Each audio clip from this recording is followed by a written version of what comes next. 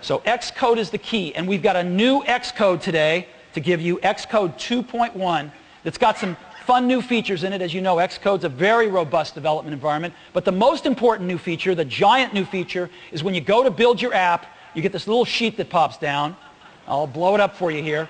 What do you want to build for? PowerPC and Intel, and you check this box, okay, and you're going to build what's called a universal binary. That's a binary that's going to contain all the bits that run on both architectures. And so the loader for each one loads the right set of bits and goes. One binary works on both PowerPC and Intel architecture. So you can ship one CD that supports both processors. And again,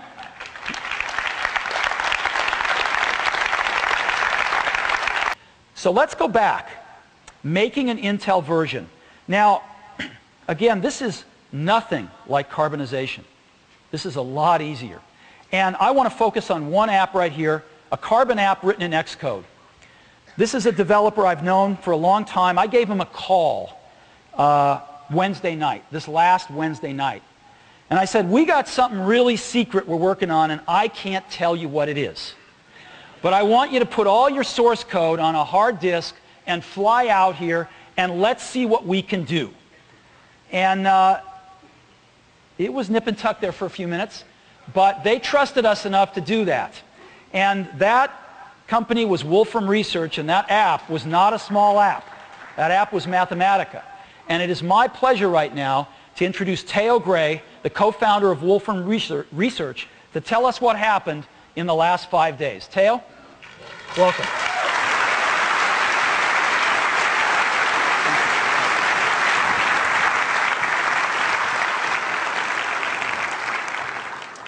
I get the most ridiculous phone calls from Apple sometimes. I mean, this was like 9 o'clock at night, and he's calling. He said, I have this great thing, and it's great, and could you port Mathematica, and, you know, I can't tell you what it is, but could you come out and show people on Monday?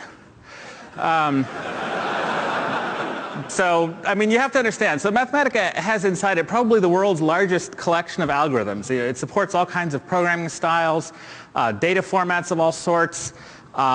It's built with, millions of lines of C code. We've got Java code. We've got, the most modern C++ template, stuffy widget things, and, we've got ancient code that hasn't been changed since like the Reagan administration, some of which I might have written.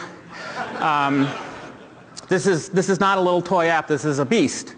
A lot to port.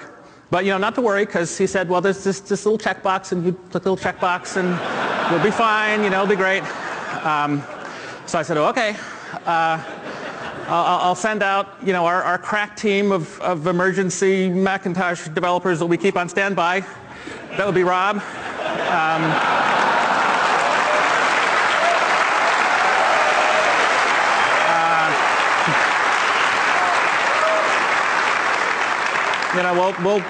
We'll see what he can do.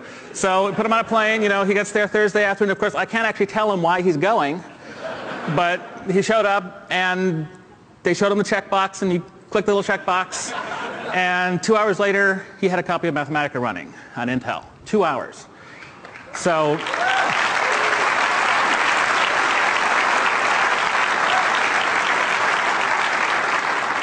for those of you that have been through a Carbon port, OS X kind of port, this is nothing like that. I mean, we're talking about 20 lines of source code out of millions from a dead cold start where he doesn't even know why he's showing up at Apple in 2 hours to have a working version.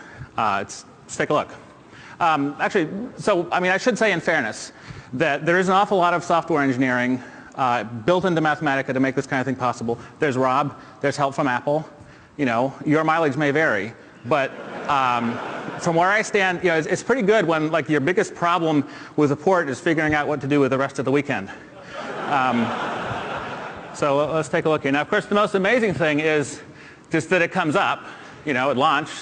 Now, Mathematica and the Macintosh are used by people at the forefront of their fields. People who want to push the limits and do things that haven't been done before, like that, for example. If you scroll back.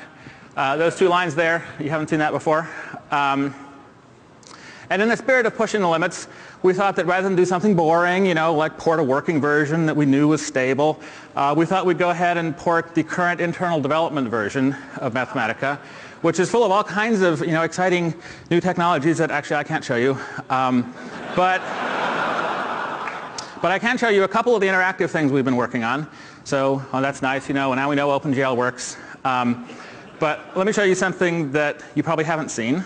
Okay, thanks for the demo, Rob. I'd like to...